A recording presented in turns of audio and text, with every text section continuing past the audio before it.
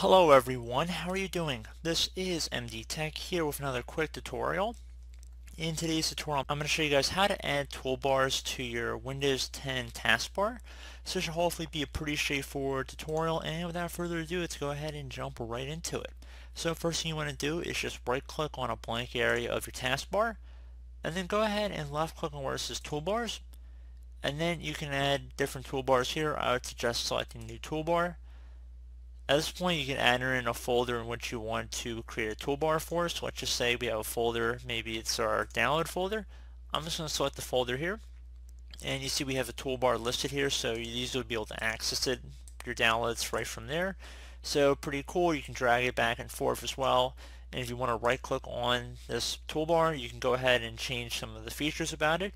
So if you want to change the view, you could change it to large icons, and if you right click, you can show the text as well as showing the title. So pretty cool little feature to know about there. So I do hope this brief tutorial was able to help you guys out, and as always, thank you for watching, and I do look forward to catching you all in the next tutorial. Goodbye.